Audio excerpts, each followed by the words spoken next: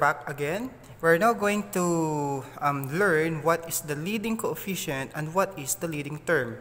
But before that, unahin po muna sana nating intindihin kung ano ba nga ba or papaano natin isinusulat yung tinatawag nating polynomial functions. It should be in descending form. What do we mean descending form?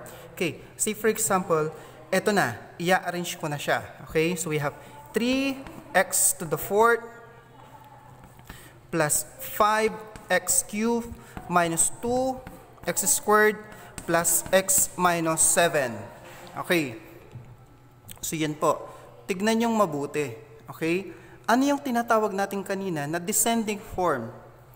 Yung descending form na tinatawag natin is mag-uumpisa po tayo sa term na may pinakamataas na exponent, which is 4. Sa given polynomial function nito, susunod is 3, 2, 1, and then x raised to 0. Pero hindi na po natin ipinapakita yung x raised to 0. But rather, that will become a constant term, negative 7. Okay, now, tignan niyo pong mabuti yung arrangement niya. Okay, 3x to the 4th plus 5x cubed minus 2x squared plus x minus 7. Okay? Ang pinakauna po natin, tulad ng sinabi ko po kanina, dapat po yung may pinakamataas exponent.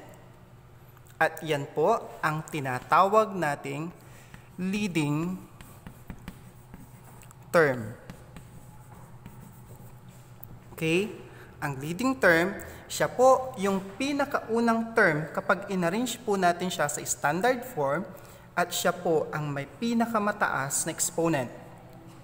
Yan po ang tinatawag nating leading term. Next, yung nabanggit ko kanina, leading coefficient. Ano yung leading coefficient? Ang leading coefficient, yun po yung term or yung, yun po yung sa term, yung pong pinakamataas niya na numerical coefficient. In this case, it is positive 3. Okay? O isulat lang natin siya as 3. 3 is the leading coefficient. Okay? Coefficient.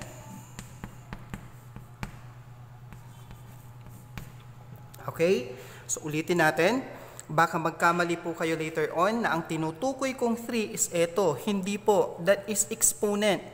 Hindi po yan leading coefficient. That is exponent. Okay? Ang tinatawag nating leading term is yung constant na kasama ng ating variable. Okay? Etong 4, hindi po siya yung leading coefficient natin. That is exponent.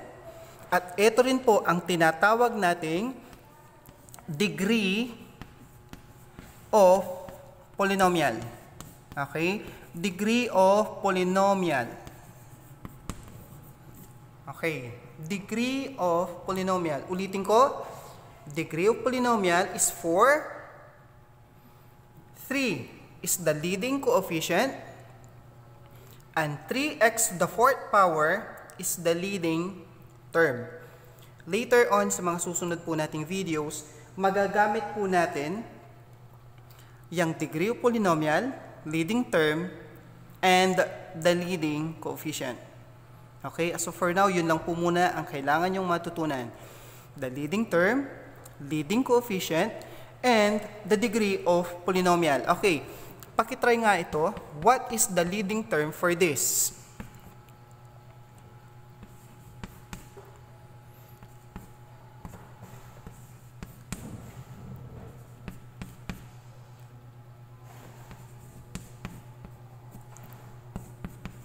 Okay, on that given polynomial, what is the leading term, the leading coefficient, and what is the degree of polynomial? Okay? Paki-message sa akin kung ano ang sagot. Thank you.